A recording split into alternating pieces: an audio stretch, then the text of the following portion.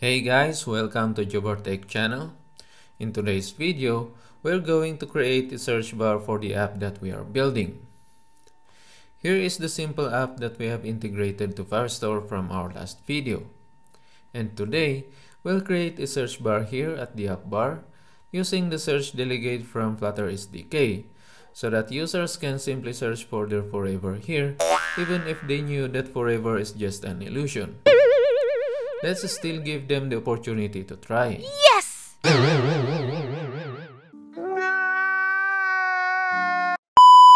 Anyways, this is now the end result that we are aiming for. We have this ugly search bar here, and once we click on this, we get to the actual screen where we can type the name of the chicks we want to search. While our search bar is empty, we are seeing the search history that the user had searched. And when we try to type something, a list of suggestions based on what we are typing appears here. And as we continue, it filters out until it matches the name that we are typing. This helps users know beforehand if they have hope or they're just daydreaming. What? So this is the overall feature that we're gonna develop. But for you not to get bored watching me typing like a turtle, I skipped the coding part and will just simply show you the code and how I did it. So first thing first, inside your features directory, create a search directory or whatever name you want. And inside the search directory, create an application, domain, and presentation folders. Inside this presentation folder, create a search screen.dart file, create a search screen class, and extend the SearchDelegate class. When you extend this SearchDelegate class, you are required to override these four methods. Let's take a look at this one by one. This buildActions method returns a list of widgets. That is what you can see at the trailing end part of our search bar. So I added this search icon button that is calling this show results method. If we see this show results method, this is a method provided by the SearchDelegate, so I overridden it to add a call to fetch from our database based on the query provided by the user.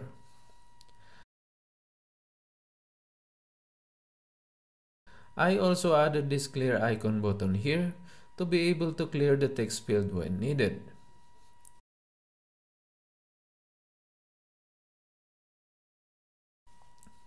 Down here is the build leading method that returns a widget. This is the leading of our search bar that you can see over here. So I return this arrow back icon button, calling the close method and passing both the context and a null result. The next is this build results method. This is the widget where we can display the result of our search. And lastly, this build suggestions. This is the widget we are currently seeing here.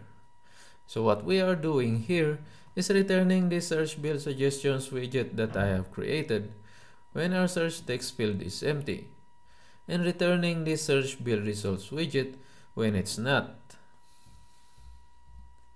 This search build suggestions widget is just a plain and simple widget that displays a list of hard-coded search histories using this grid layout.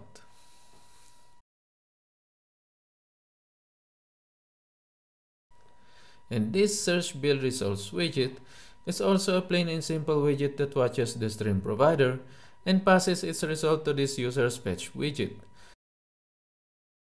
that is responsible for displaying the result in a list view that's separated. So we don't have any fancy logic here in our UI. It's all plain and simple UI that only displays data. In order to use this search screen, we need to head over to our home app bar and invoke the show search method, passing in both the context and delegate. This delegate refers to the search screen we have just fashioned. You also have the option to determine whether or not to use root navigator. Easy peasy, isn't it? So how are we fetching search results here? As you can see, we have this search icon button here. And once we tap on this, it fires this show results method, which is calling this fetch search results method. And if we see the definition of this method, we can see that what it only does is to update this search provider. And when this search provider is updated, this app user stream provider here that is watching for this search provider will get triggered, causing this search app users method to get fired. And what this does is to fetch the users and filters the users based on the user's name that matches the search query. This stream provider now contains the result of this method and reveals the UI to display the data that it contains. So there, I hope you got the flow here. But you might say, but that is when we press the search icon. How about fetching the results while typing?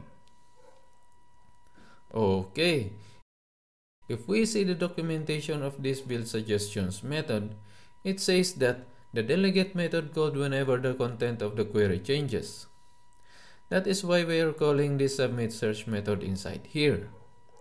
So while we are typing, this build suggestions is calling this submit search that is responsible for updating the search provider, causing this stream provider to fetch the app users and then display its results here in our UI.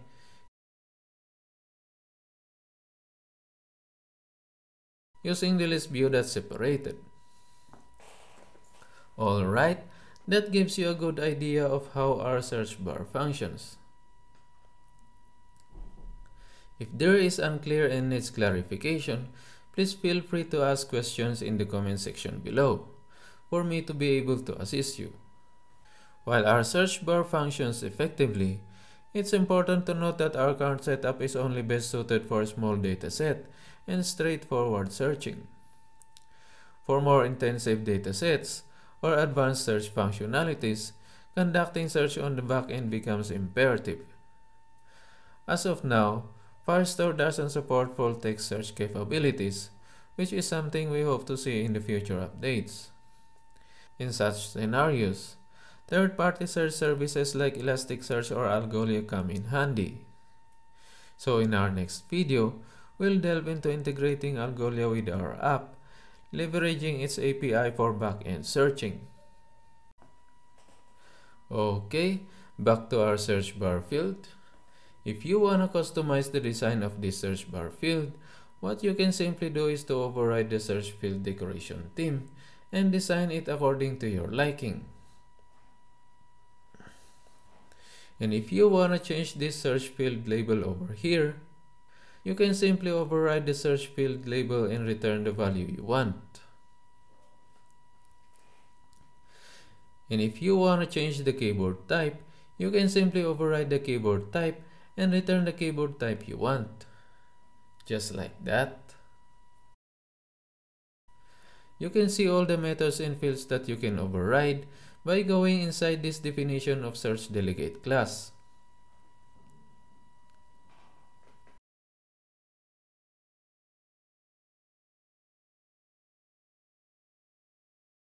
Alright, that's it for today, guys.